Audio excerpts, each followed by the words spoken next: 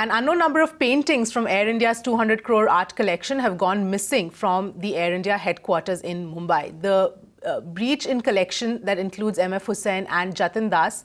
The matter came to light after famous painter Jatin Das was contacted for a painting that he had made for Air India for verification prior to sale. Now, after the Times Network reported on the matter, MOS Civil Aviation responded saying that the records will be pre-checked.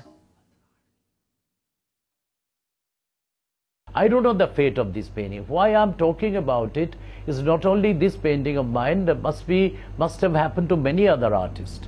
You give a painting discount to some of the government or private institution, but sometimes it finds its way to the market, or they're kept in compromising situation, or they are lost, or they are stolen, and so on.